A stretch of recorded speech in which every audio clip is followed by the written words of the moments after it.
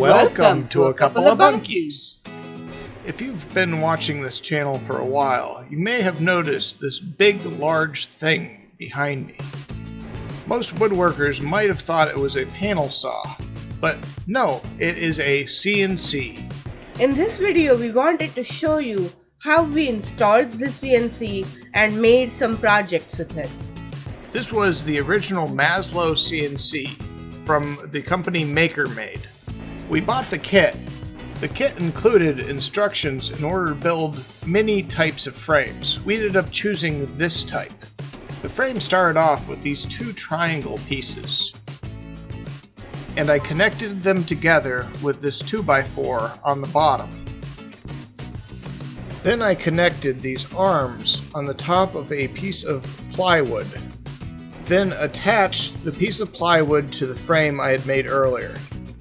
Now this is a much older setup than the new M2s that they have nowadays.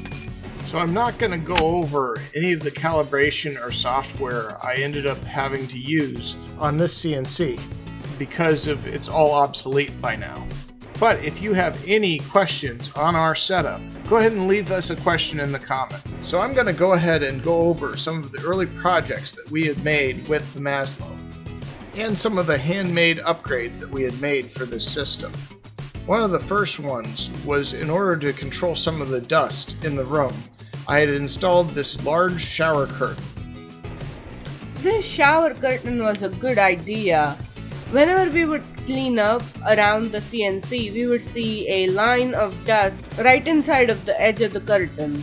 Now the original Maslow also did not have a vacuum hose connected to the router. So there was two ways of going about doing this. You either had to fabricate it yourself, like we did, or you could buy a router that specifically has a vacuum attachment.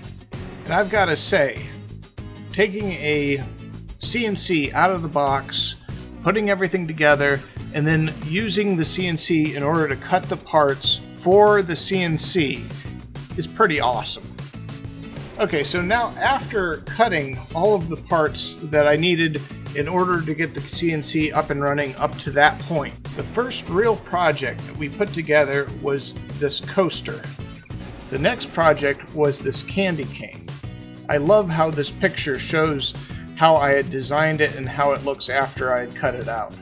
Since this was one of our first projects, we figured we would paint in all of the finer details, so we just did the outline. Now the next big project ended up being one of our most popular, and it is a shoe rack. This project ended up using the full 8-foot by 4-foot CNC space. And yes, this is the actual speed that the CNC actually cuts at. And as you can see, a very clean-shaven Tim is working on French cleats right now. And this is the ground control software that we were using in order to control the machine. The red X with the circle is where the router is on the sheet. It also gives you XY coordinates on where the router is moving. We ended up making a short on this same project, and it's over on our YouTube channel. You can find the link in the right hand corner. This was our first big project even before we started our YouTube channel. We designed this shoe rack ourselves, drew it up on ViaCAD, and had the CNC cut it out. The next project that we cut out with the Maslow CNC was a coffee table, and it was our first woodworking video that we had done on YouTube. The link for the video is in the upper right hand corner. We made basic box joints using our CNC, and leg part of the table went like a jigsaw puzzle. The top of the table was made with cherry and walnut, and it had a very nice storage space underneath. Then we designed a basic solar light enclosure to have it around our backyard. And we designed it so we can cut it out with our CNC. I made them so they would come together with box joints, and we used small mason jars for the light enclosure. We made 6 of them, and it ended up being a really good project. The link to this video is in the upper right hand corner. This next project was a smaller version of the first project. In this video we made 2 end tables matching our coffee table. We designed it utilizing box joints. It was extraordinarily satisfying to put together. We used gunstock stain to give it a bit of a reddish color to match the cherry on most of our furniture. These turned out great and we still use them. Video link is in the upper right corner. In this video, we figured out how to mount a small camera on the router gantry itself. It's very satisfying watching the bit cut into the material. For this video, we designed and cut out some Kleenex box holders. In this video, we actually went very detailed into how we made the drawings and how we made the G-code in order to run the CNC. It's actually one of my favorite videos. Again, please check out the link. And then we did something very special for President's Day. Tim, it was for Valentine's Day. It was around the Valentine's Day when we designed a heart with arrow piercing through it. At that time, this was one of the first CNC projects that we actually sold as is on Etsy.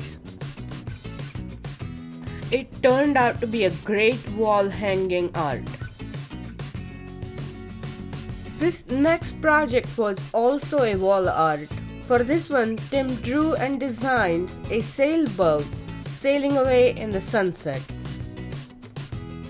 The original art was commissioned by my mother. She really loved sailboats. I can see myself revisiting this project, using a laser engraver in order to cut it out. One of the last times I ended up using the Maslow CNC. I used it to cut out these panels for this pie safe. I ended up designing these beautiful lotus flowers for these panels. These shapes were intricate and they needed to be cut through. Panels ended up looking absolutely gorgeous afterwards, and I ended up just attaching them with a brad nailer. I was pleasantly surprised with all the intricate colors that ended up coming out of these pieces. Now, Aditi, after 2 years, do you feel that this was a good investment?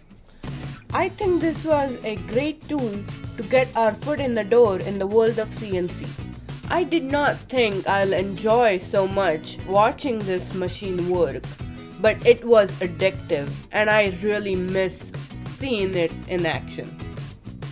And not just me, I think our supervisor Gray liked it as well. He used to visit me down in the basement and watch the CNC for the entire time it was running. He just loved watching the little spider thing crawling all over the wall. We stopped using it right when the lumber prices, especially for plywood, skyrocketed. Our shop really grew in past 2 years and we've been doing more traditional woodworking projects using bandsaws and table saws and all other tools. Thank you for watching this video. If you'd like to watch more of the CNC projects, go ahead and leave a comment below and I might just dust this thing off and get it going again. Thank you for watching.